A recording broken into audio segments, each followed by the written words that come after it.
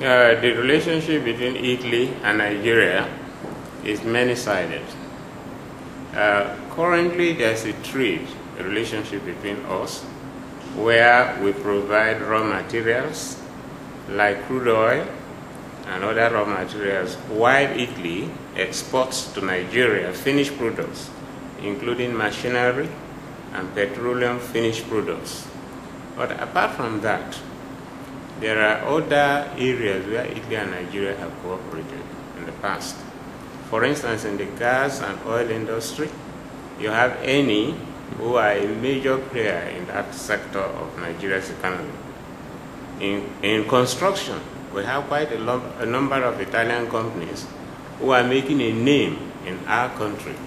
So these are the areas, including investment in all the sectors that have been prioritized by my government, including infrastructure, agriculture, tourism, and many other areas. We want Italian investors to come over, invest, and become part of the Nigerian economy.